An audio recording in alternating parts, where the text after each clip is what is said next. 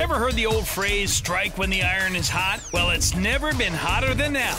All this month at Appalachian Wireless, you can get the Samsung GS6 or the GS6 Edge for just $1 when you send them for service. The Galaxy S6, normally $49.99, now just a penny. The Galaxy S6 Edge, normally $99.99, now just a penny. Strike now while supplies last. Better service, bigger savings. Serving you for the last 25 years at Appalachian Wireless.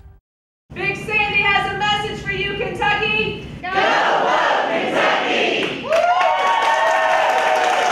Secretary of State Alison Lundergan Grimes made a stop in the region Wednesday for the Go Vote Kentucky program.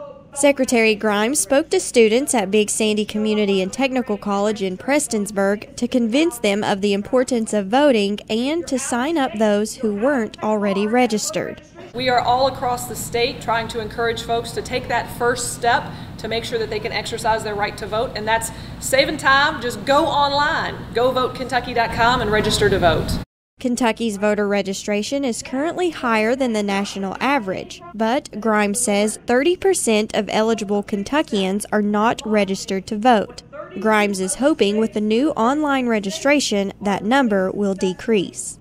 Our hope is that we inspire folks to realize we want a majority of folks turning out to determine the direction that our government, whether it be at the local, state, or national level, will go. We don't need a minority of folks determining what's going to happen here in Kentucky. Grimes says most of those who aren't registered represent youth and the minorities, which is one reason she is speaking to colleges around the state.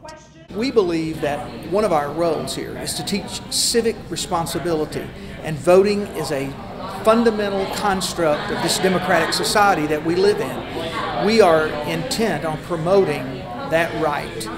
Voter registration ends October 11th. For those who still need to register, log on to govotekentucky.com. Reporting in Prestonsburg for EKB News, I'm Shelby Steele.